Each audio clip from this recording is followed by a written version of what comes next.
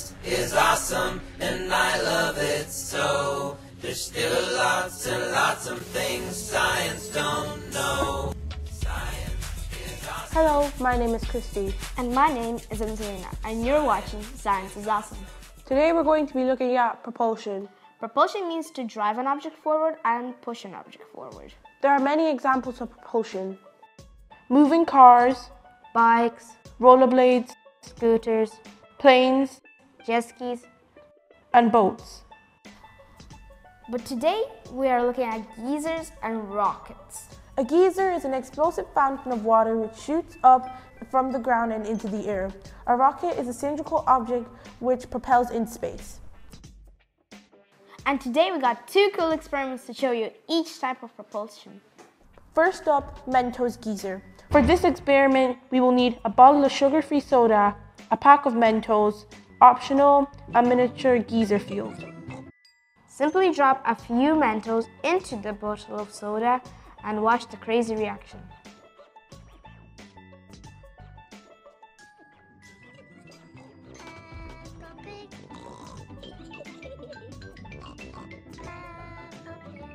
The science bit. What happens here is called nucleation. All the fizz, carbon dioxide in the Sprite is squeezed into the liquid and looking for a way out. All the pressure has to go somewhere and the only way is up.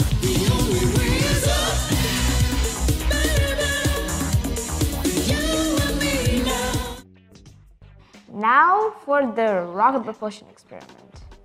Space rockets are usually blasted into space with rocket fuel, but today we're only going to be needing water and air. For this experiment, we will need a bicycle pump, another plastic bottle, water, and some string. Wait, the Peppa Pig geyser field isn't in this experiment. Take it out! Okay.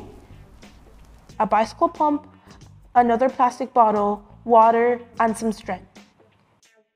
Fill 1/3 of the bottle rocket with water, attach the pump to the bottle rocket, pump like crazy, and blast off!